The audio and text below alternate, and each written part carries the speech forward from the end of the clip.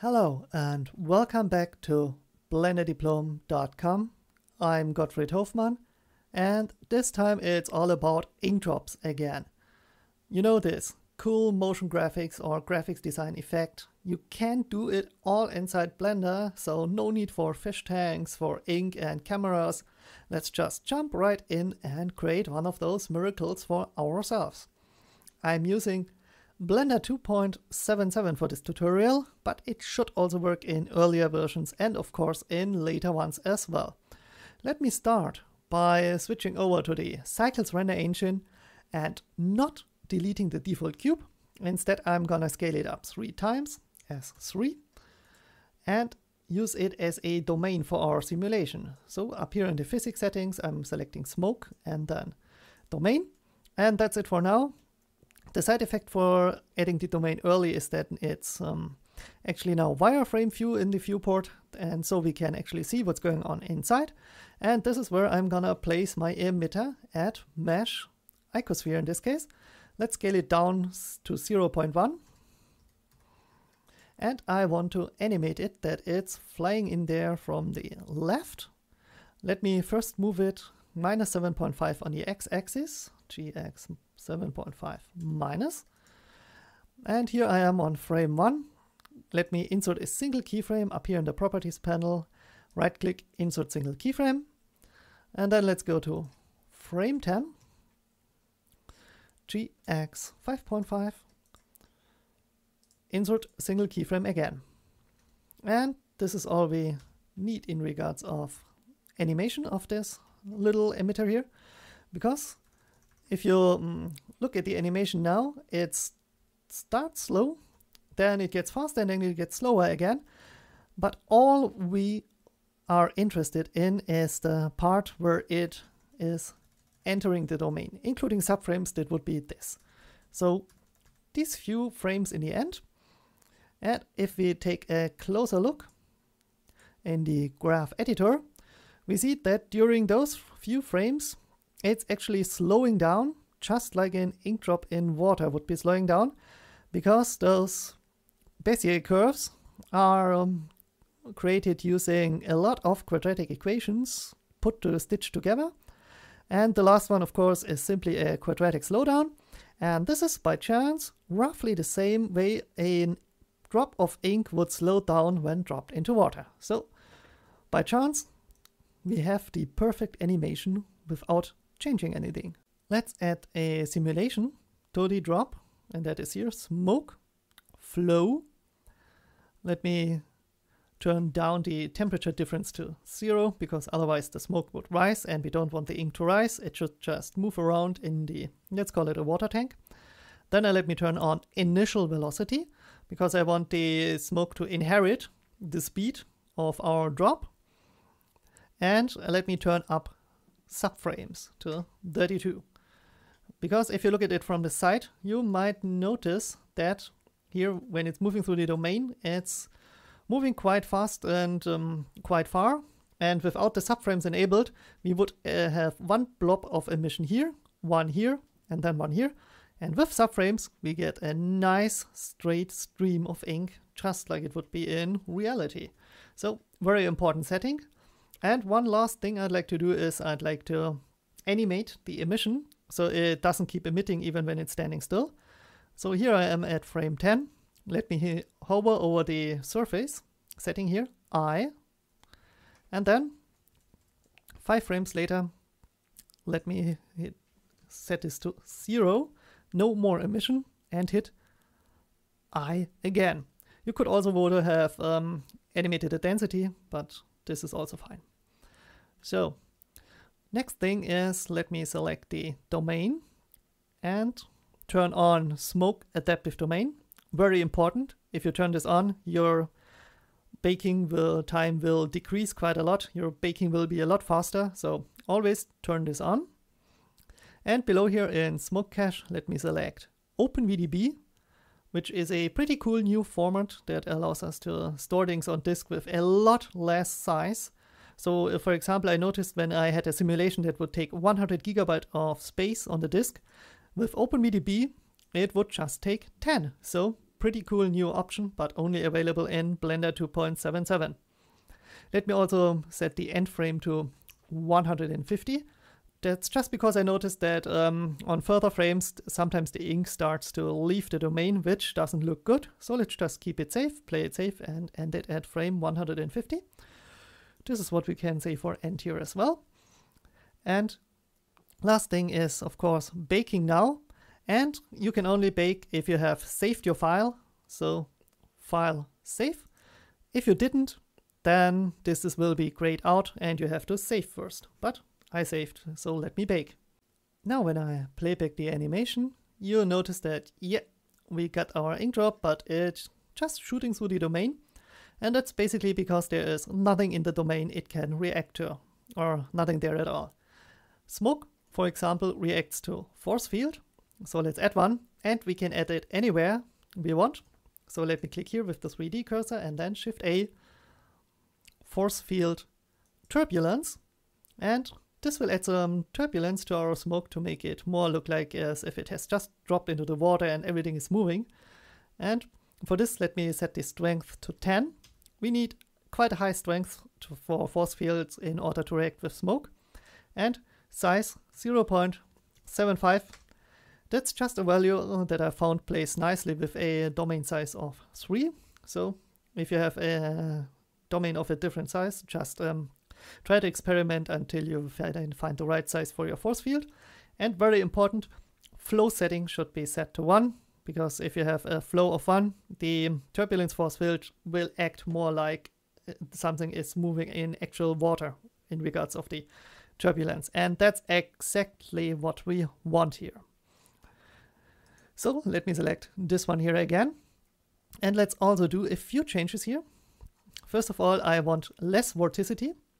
Vorticity is basically how likely is it that whirls are happening in the smoke, in the simulation. So a high vorticity means a lot of chances that there will be whirls, and a low vorticity means the chances are less likely, but the whirls will be bigger.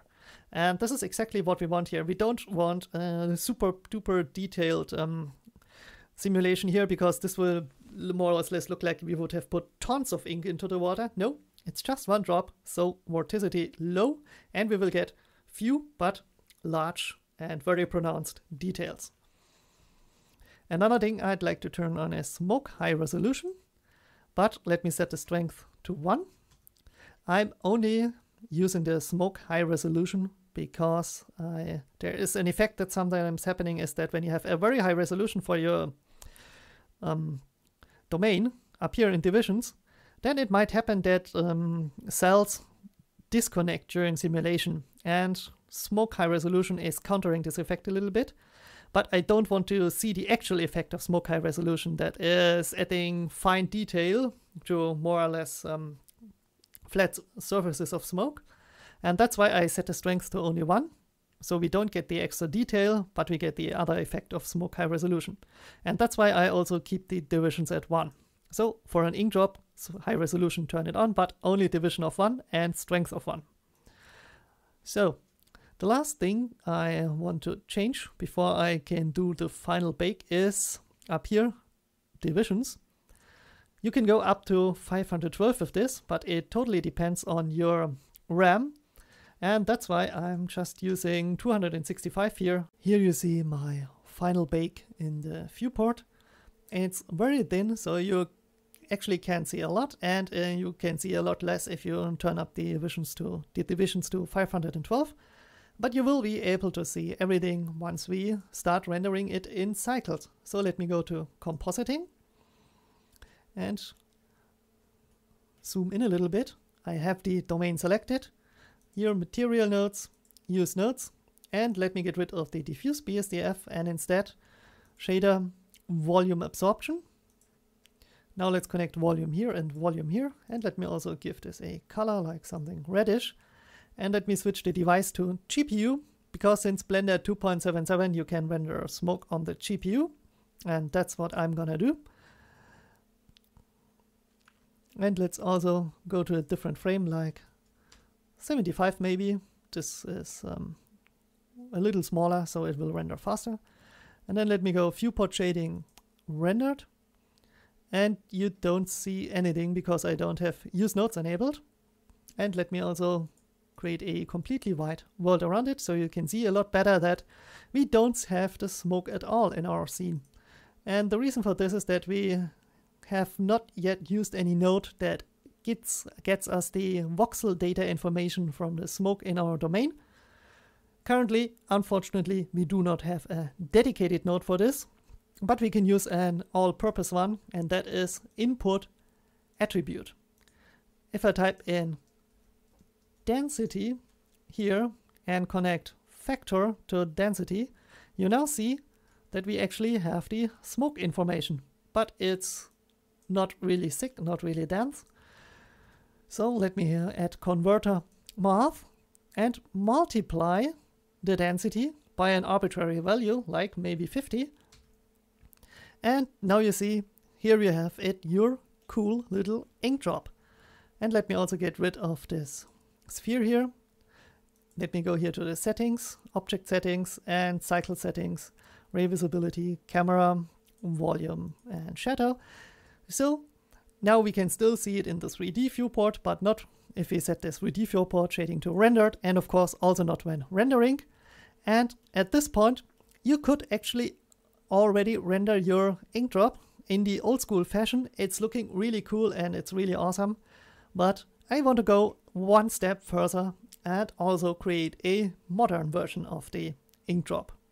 For that, we need another node, and that is volume scatter, shader volume scatter, because all those modern ink drop effects are actually a kind of paint in water that has a lot of very small particles that are scattering the light. And you can combine volume scatter with volume absorption by using shader add shader. So remember, if you want to combine volume absorption and volume scatter, always use the add shader. And now let me also connect the density to our density of the smoke. And the last thing I'd like to do is I want the color for volume scatter to be the same as volume absorption. And for some reason, this is turning completely black.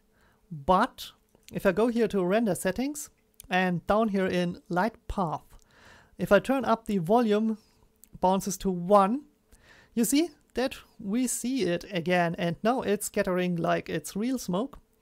And the reason for this is that we have a completely white background and no really strong lamp, like maybe a sun lamp in the scene. And that is where the shadow rays that are cast from the volume are just not working if you have 0 bounces. And for this, you can turn on volume to 1, or you could also simply use an HDRI for the world background, or you could have changed the lamp type here to sun and made it a lot brighter. Everything would have worked. I took the simplest and easiest route by simply turning up the volume bounces to 1. By the way, if you want to know a little more about this and go really into detail about shadow rays and multiple importance sampling and everything cycles, I really advise you to check out the Cycles Encyclopedia, which I will link at the end of this video. And now let's finish off the ink drop effect, because right now it looks more like smoke and not so much like an ink drop. And the reason for this is that we have very lot of parts that are not really dense on the outside, and the dense parts are only in the inside. And for the ink drops, the modern ones, it's actually looking almost as if they would have a surface. And for this, we can use converter color ramp. And if I move the right stop to the left quite a bit, then you will see that the dense parts will go more and more to the edge of our simulation. And now let's also switch this to ease. And here we have it, a really dense, thick cloud here that's really in resampling modern ink drop effects. And there's still one thing that's bothering me, and that is we have banding artifacts. You can hardly see them here, but you can see them when you run this as an animation, render this as an animation, then you'll see banding artifacts here. And it's also still a little bit too soft for my taste. And we can fix this by increasing the render quality by making the steps smaller we're having here. So the steps size of our ray traveling through the volume should become smaller, and then those banding artifacts here will be gone. You can set the step size up here in volume sampling, heterogeneous step size. And the current value is good, but for this one we need a lot smaller one, so let's set it to 0.01. And now the banding artifacts here are gone. We have a lot more detail now, and all in all this is looking way more like ink in water and less like traditional smoke now. We might even increase this here a little bit again, so we get a sharper edge here, and now this is actually ready to render. It's already looking pretty cool, and now you should have some fun rendering your ink drops. So this is it. Thank you for watching the entire tutorial. I hope you learned at least something, or better more, you learned quite a lot. I'm Gottfried Hofmann, this is BlenderDiplom.com, and please do try this at home.